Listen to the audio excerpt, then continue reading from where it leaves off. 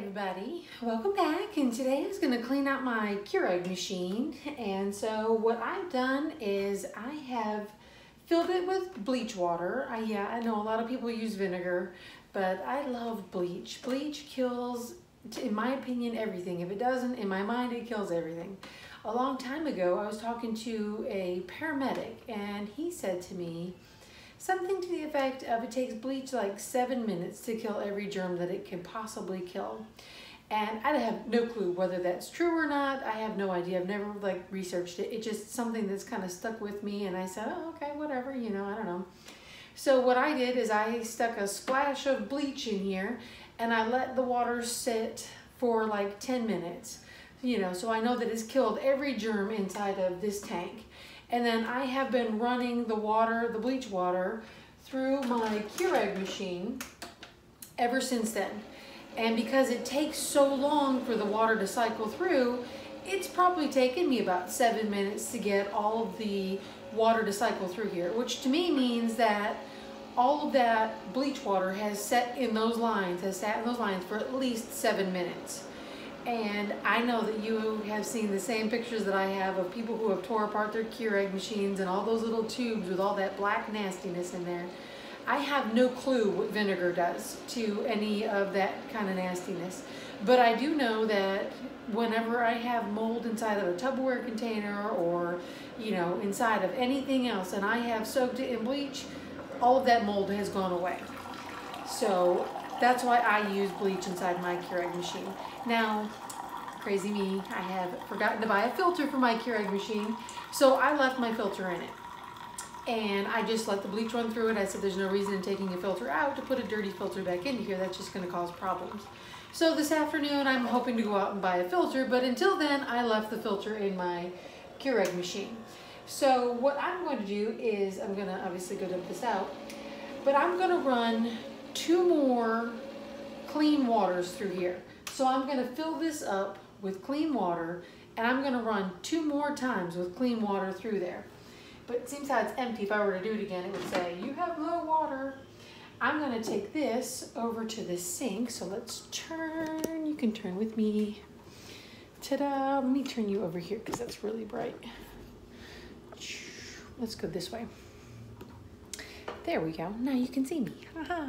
So now I'm going to pull it apart, and I'm just going to clean out all the little pieces. I'm going to run my rag through there, and I'm just going to, I'm going to take the filter out. I'm going to take it all the way out of the little contraption. There's 2 little buttons on the side that you can see. You push those, you pull the top up, and that comes out. If you've ever taken this apart and it's been gross, you know that there's normally nasty stuff inside that filter, but because mine has set with bleach water, it's nice and clean. All I really need to do is run some clean water through it. Same thing with the filter. If you've ever, seen a nasty filter, this one's been sitting with bleach water in it, so it actually looks like a pretty good filter. Now, I am going to replace this filter whenever I get to the store, but until then, if I wanted a cup of coffee this afternoon, or if I forget, or what have you, that filter is just as clean as the rest of the Keurig. And then, as you can see, all of my little numbers are clean. The inside of here is clean, all of that. And let me dump out this water. Hey, Bananas, is that you? And then inside here, it is so hard to see, but this other little filter in here is nice and clean. And so that bleach water has just kind of set in there and has made it to where all of that stuff has kind of cleaned itself out, and all of the germs that were in there should have been killed out by now. So I'm just going to basically rinse this thing out, make sure that all of my bleach water is out of there. I do it pretty regularly, so I don't normally have a buildup of anything going on in here, but you still want to rinse it all out. Just because I'm going to be running some clean water through here, you still want to take it apart, rinse it out, make sure that it got everything. If you see that anything really kind of needs to be scrubbed by hand, you really ought to scrub it. You really ought to rinse out these little mesh things. You really ought to rinse those out. Make sure that they're all the way cleaned out before you put this thing back in there. And then you just put it back together. I'm going to fill it up with water now.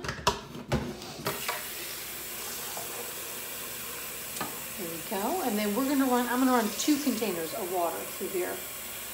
I'm running 2 containers of water through here because I want to be safe than sorry. I mean, I know that 1 container would probably rinse all the bleach water out of there, but I would rather know for sure, and it doesn't take that long. I mean, I can do this while I'm doing other things. I don't normally drink coffee in the afternoon, so I can run this water through the Keurig machine all afternoon if I want to. Just keep going through there, and every time I see it or think about it or walk through the kitchen, open it up, do another cup of coffee, and then before morning I will have run 2 of these containers through my Keurig machine, and I know that it's clean.